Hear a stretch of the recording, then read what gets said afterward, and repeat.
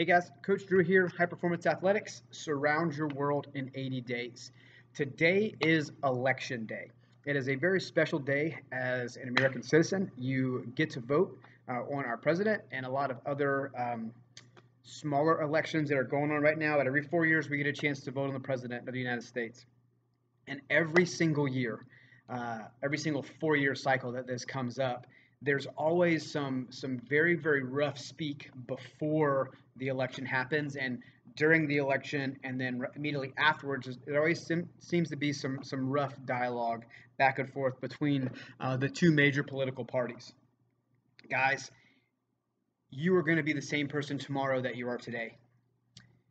Who sits in the presidency tomorrow morning, or who's elected, or if the incumbent's still there. Anyway, you get what I'm saying. Does not affect your day to day. You're still going to get up. You're still going to go to work. You're still going to try to be the best person you possibly can be.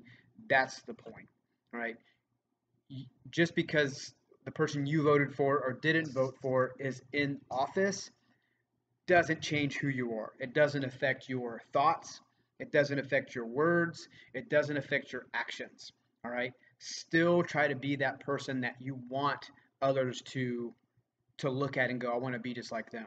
All right. It is not a huge deal who's in office. It is a huge deal who you are, and the decisions and the reactions that you have makes all the difference in the world. All right. So go vote, but in the grand scheme of things, let's just move forward. All right. See you guys later.